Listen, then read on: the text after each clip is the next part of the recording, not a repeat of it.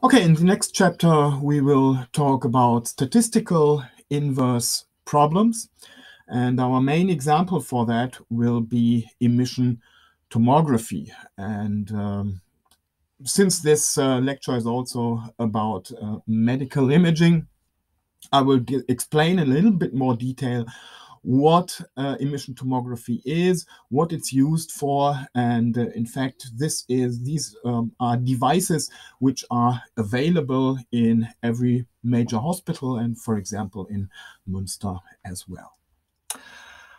Okay, for the setting, we're again talking about radioactivity. So we have nuclear decay, and this time we'll look a little bit more into the physics of the problem. Instead of comparing it with the computerized tomography, the big difference is that in CT we had a radioactive source outside of the body. In emission tomography, the radioactive source is inside the body.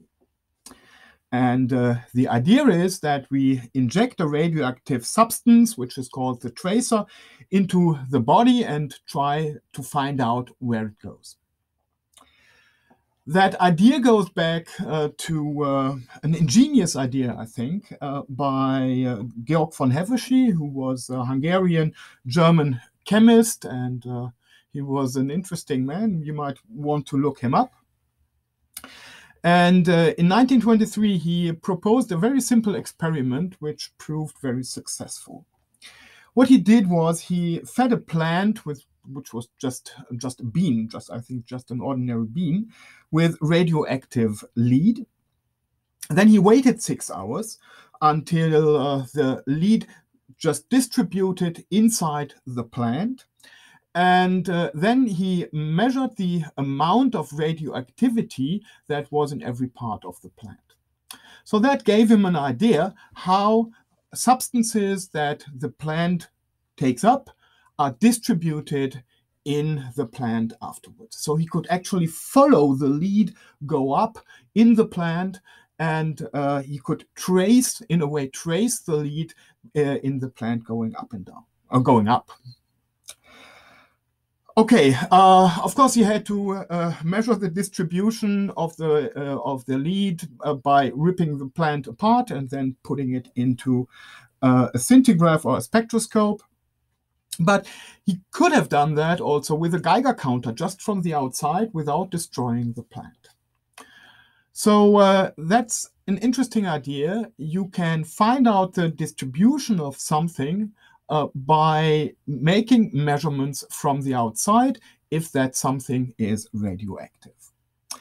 And that's exactly the idea behind emission tomography.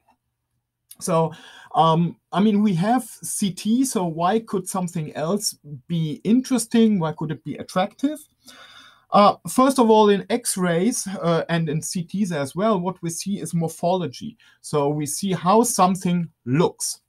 But the problem is that if maybe a part of the heart is already dead, you won't see it because it doesn't immediately change.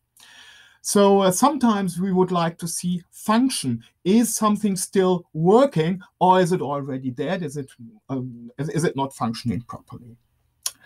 So that's one thing. We would like to see what parts of the body are still alive, and that's important for the heart and for the brain, of course.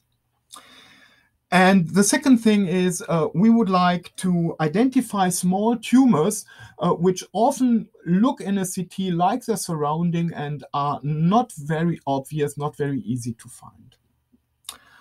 Okay, one simple idea not a simple one. One idea could be the following. We feed, like the plant, we feed the patient with a radioactive agent, sugar, and it's not fed, it's injected, I should say. We wait for some time, and then that sugar will be distributed all over the body. And of course, it will go where it is needed. So it will only go to living parts. So if there's maybe some part of the brain that's already dead, it won't take up any sugar, and there will be no radioactivity there. On the other hand, tumors, for example, need a lot of sugar.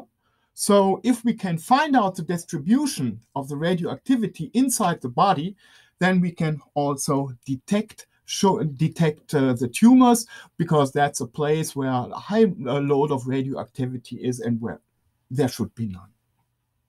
So we have radioactive markers that show us where tumors inside the body are. And just as a side note, this is also called functional tomography, and it shows us the metabolism of the body. Okay, what's the problem with that? Well, the problem is we can only use low dose radioactivity because we feed it into the body, so we don't want to have high doses there. So we'll somehow have to change our physical modeling. And for CT, we assumed that there was a constant flow of energy along one single ray. And that will no longer be true for emission tomography. And we'll have to look at the particles that are emitted inside the body. Okay, so I think it's quite clear now from this description what we really want. We want to find the distribution f of x of the tracer, radioactive sugar, inside the body, and by somehow measuring the radioactivity outside of the body, because we don't want to rip the body apart. Okay, the idea behind that is that the radioactivity is somehow proportional to the number of particles emitted in some point. So f of x should be proportional to the number of particles emitted in x. But the problem is that number is always an integer number. And in a way, it's a random variable, right? Because the emission of a particle is a random process, and probably we'll somehow have to take that into account. Note that this is completely different from what we viewed as noise in computerized tomography. There, that was due to some inefficiency of the device, and if we could measure better, if we could measure more exact, then there would be no noise at all. This is not noise, what we're having here, but it's something that's inherent in the modeling, and that's the reason why we have to take that into account in this place. Okay, there are three devices that I want to present to you. One of them is completely not interesting, but we'll use it for the second one. And the first one is the gamma camera, or what is called scintigraphy. More or less, that's just a device that measures radioactivity on a body. So you can think of this as well, you have a photo here on the right. Maybe I should point at that. Yeah. So this is an image of a gamma camera. So this is a two-dimensional device that is over the body. And there are detectors, n-squared detectors for radioactivity inside that device on a plane. Okay, let's take a 2D section here. Then it looks something like this. And now assume that these sensors only measure radioactivity, so they somehow measure the number of photons or the number of photons that they are hit by. Then the problem is that if I measure a photon over here, let's say at this detector, at this green detector over here, then I have no idea where that actually comes from. So it could be from this part of the body, it could also be from this part of the body. And so just measuring the number of photons here more or less makes no sense. I mean, of course, we somehow want to get back to line integrals so we can reuse our CT ideas, but this has nothing to do with lines. So although the photons may be traveling on lines, we don't know where they come from, and so that's no use. Okay, so that doesn't work. So we have to do something else, and that's the reason why that thing over here is so massive. You might ask, okay, the detectors are over here, but what is down here? And the thing is, there are pipes down there, pipes of lead that catch the photons. And so the thing looks more or less like this one over here. So here are the detectors again, but there are pipes below there which catch photons when they touch them. So let's assume that several photons are emitted from this point over here. Then just going straight up, it will just pass the pipe and it will get to the detector. But if we have something that's not going straight up, like this one over here, it will hit that pipe over here, will be caught there, and it will not be measured. It will never reach the detector up here. Same for this one. It will not go through. It will hit the wall of the pipe and will just be caught. Okay, so if we have these pipes there, then only straight up photons will actually get through, and all the ones that are oblique will all be caught. Okay, the problem with that, of course, is that now probably 99% of the radioactivity is completely wasted, right? So it's emitted by the body, it's somewhere in the body, it can damage the body, but it's not at all used. But there's no alternative. I mean, with the upper measurement device, we couldn't do anything. Okay, so now we're somehow in the game, because now we are measuring only the photons that go straight up. So we're measuring along lines. For one single detector, for one specific detector, we are measuring radioactivity. We're measuring photons that were detected directly under that detector. So somehow we're measuring the sum of all photons emitted straight up on the line L under the detector. Okay, so the mathematical model of that would be, well, assuming that the number of detectors is somehow proportional to the radioactivity on that line, we have that the integral over L f of x dx is proportional to the number of photons that were actually measured. And again, of course, keep in mind that proportional is like this. We still have a random variable. Okay, unfortunately, that is not completely true, because we are now neglecting the attenuation which we use to produce an image in the CT case. So we'll have to take that into account. And of course, it's still there. So assume mu of x is the attenuation that we already know from computerized tomography. We already did the modeling for that. And we know that with a certain probability, a particle will not make it up to the detector, but will somehow be stopped, will get lost somewhere on the way. Okay, and the probability, according to the CT case that we already looked at, is something like e to the minus integral from where the particle was emitted, that's an x, up to the detector mu of y dy. Okay, this is not really the radon transform, because this is not a full line over here. This is x is somewhere. If x was outside of the body, then this would be exactly the radon transform as we looked at it. But now x is in the center of the body, and so this is only part of the radon transform, right? Okay. So what we actually measure is the integral over L f of x dx. That's okay.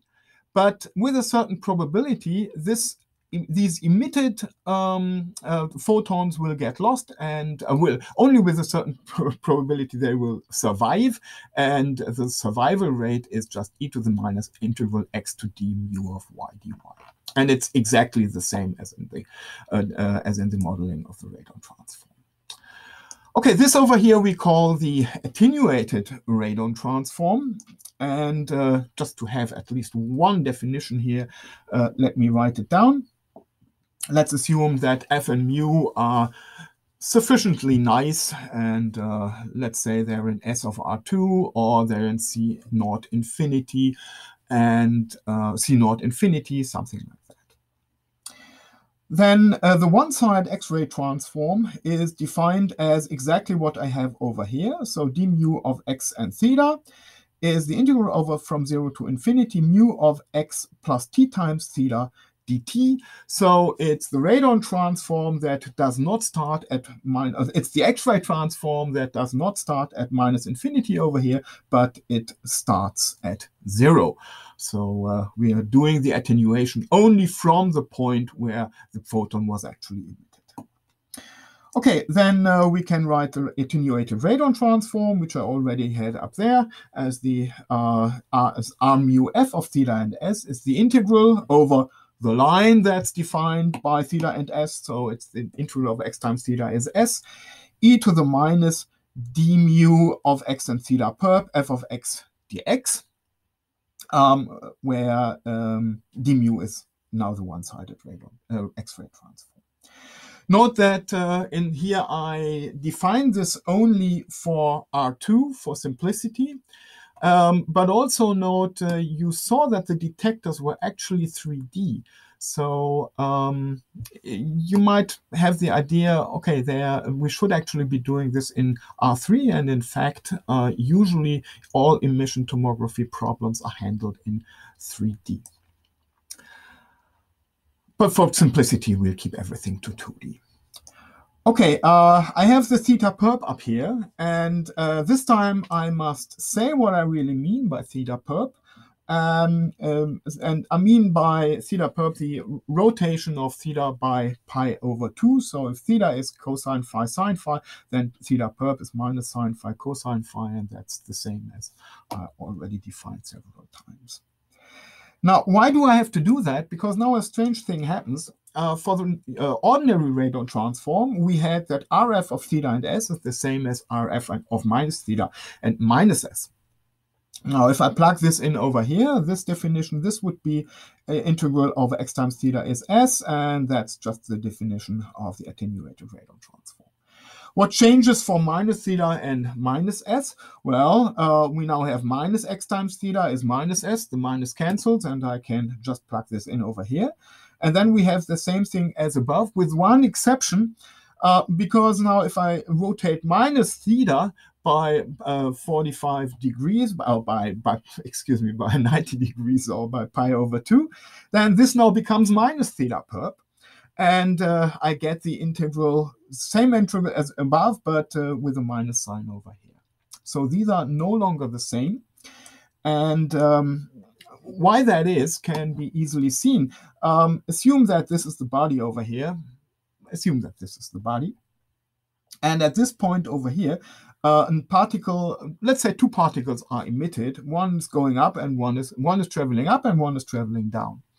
Then the one traveling up will have to go through almost all of the body. So it will be attenuated by the upper half of the body. And this one over here will be attenuated by the lower part of the body, where lower is dependent on the position of the source. So these are now different, and it really makes sense to measure 360 degrees to measure in 360 degrees rather than in 180 degrees, like we did in for the computer tomography problem. Okay, now what you see is it gives an image. What we have here, even just measuring from the upper side, this gives an image. It's somehow equivalent to an X-ray.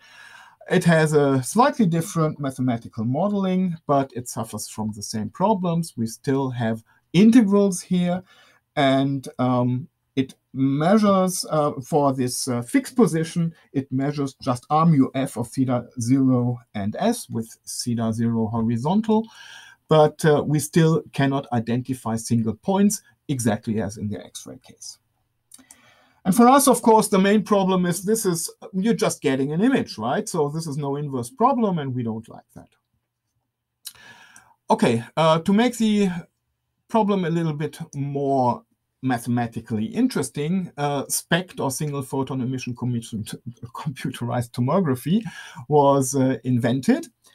And now the goal is exactly the same as before. We don't want to see an X-ray that only gives accumulated information, but we want to be able to pinpoint single places, and we want to somehow cut open the body and look inside and exactly pinpoint where the radioactivity is.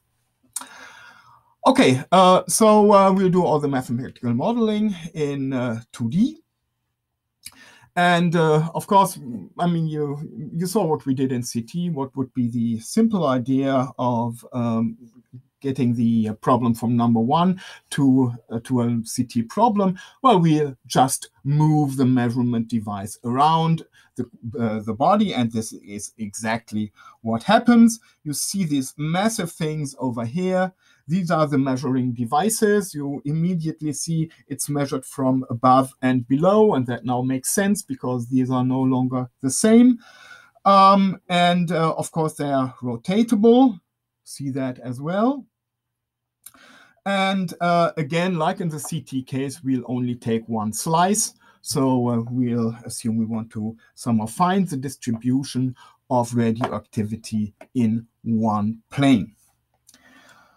Okay, one thing I should point at, you see in the background over here, there is something that looks very much like a CT device, and it actually is.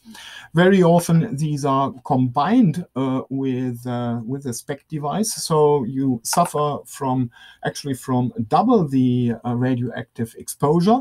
You have the SPECT tracer, and you have the SPECT tracer, so the radioactive tracer inside the body, and you're getting an additional computerized CT over here.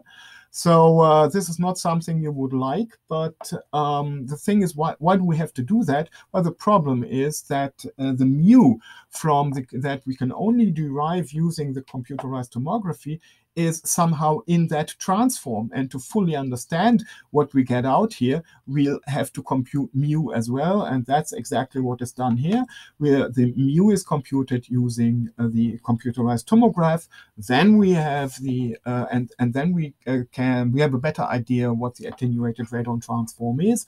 And then that's used for inverting that. Okay, now rotating everything around, we see that R mu F is measured for some fixed positions of the measuring device, which correspond to directions theta k.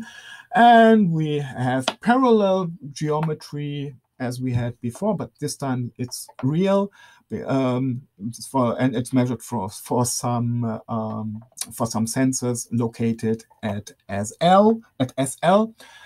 And so we're measuring R mu F on a parallel geometry exactly as in the radon case, only we don't have radon, but we have the attenuated radon transform. Okay, so what's the problem with that? Well, now we have the attenuated transform, and even if mu is known, it turns out that this is not so easy to invert. There is an analytic inversion formula, but it's very doubtful. No, it's very doubtful. It's very hard to implement, and it's not something that's really used. So we'll somehow have to go to discrete methods right from the beginning. And the next problem is, this is in fact a statistical problem, and we'll somehow have to take the statistics of the decay and the statistics of the measurements into account. And not the least important problem, a lot of radioactivity is actually wasted and just goes into the pipes, into the collimators. And that means we'll have to use far too much radioactivity to get our tomogram. Okay, so most of these, or some of these disadvantages are remedied by positron emission computerized tomography. And again, I will just look at the 2D problem. And this time, the only difference actually, or the main difference, is that we now use a different isotope. So fluorine 18 is usually used in this case. And the thing is that it doesn't directly emit photons, but what it emits are positrons. And these positrons, when they leave when they're emitted, they immediately dissolve into two photons, which decay into opposite directions. So the black one over here is the body. The green one over here is the place where a particle is emitted, and it immediately decays into two photons which are sent out in opposite directions. Okay, now there is a ring of detectors around the body, and note that there are no collimators at all in this case. So at some point, assuming that the decay happens in 2D, which it doesn't, and so that's something that should be dealt with in 3D, but I'll neglect it here. If everything is sent out in the plane, then at some point this will reach the ring of detectors, and both photons will be detected at a detector D1 and a detector D2. And since they both travel at the speed of light, they will be measured more or less at exactly the same time at D1 and D2. There is a very, very small difference, of course, because, well, it could be that this path is smaller than this one path. But remember, they're traveling more or less at the speed of light. So the measurements will more or less occur at the same time. And I'm going to forget about this. So I'll assume they are measured at the same time. But in fact, just as a side note, there is a small time difference, and this time difference can be measured, and it gives us an additional information about where actually the photon was emitted, if it was closer to D1 or closer to D2. But I'll forget about this at this point. Okay, so the two photons are measured at the same time. So we know that whenever we have a photon, if we have two photons measured at the same time, then they must have come from the same decay. And of course, that decay must have taken place somewhere on the line between D1 and D2. Okay. Good. So there's no need for collimators. And all that means that everything in the plane is actually measured. So we'll assume that PET is probably much more efficient than SPECT. And by the way, it's much more expensive. These devices are usually available in larger hospitals and specific nuclear medicine practices. I don't know, doctors. And this is one of these. This is how typically these devices look like. So I didn't find a bigger one, but this one is from Münster. So this is actually what one of the devices in the university hospital looks like. And if you look closely, it looks more or less like a CT device, only there's nothing rotating inside, but it's just a fixed ring of detectors. And but it's also very often combined either with computerized tomography or MR, and that's of course again to measure the mu or to measure the mu from the attenuated radon transform, where MR of course is magnetic resonance tomography, I should say. Okay, so what does that boil down to? And we'll see that the mathematical modeling is a little bit simpler in this case. Again, the simple idea would be, well, the number of measurements on one line, the number of incidents we measure on one line should somehow be proportional to the integral, to the radioactivity on that line. So we should have that the integral over L f of x dx should be is the same as the number of decays measured on that line. Okay, but the problem, as we saw before, is that we are not taking attenuation into account in this case. So let's do that now. So what is the probability that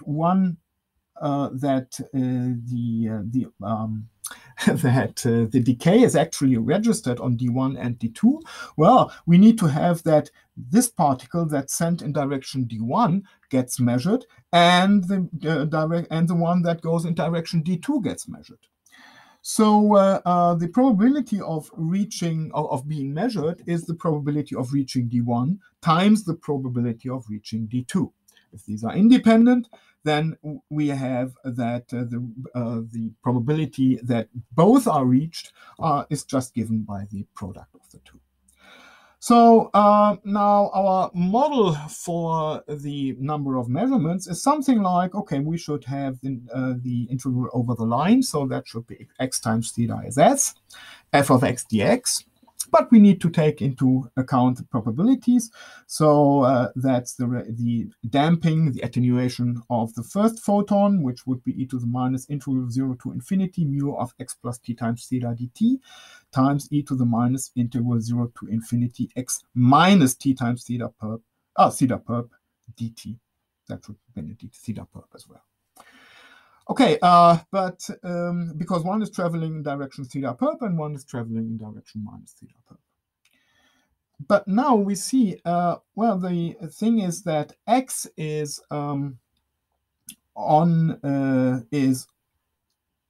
the line that is being measured, of course, and this over here boils down to the integral over r mu of x plus t times theta perp dt. Well, just taking these two together. Okay, but if x is on the line as well, then this is always the integral over the whole line mu of x.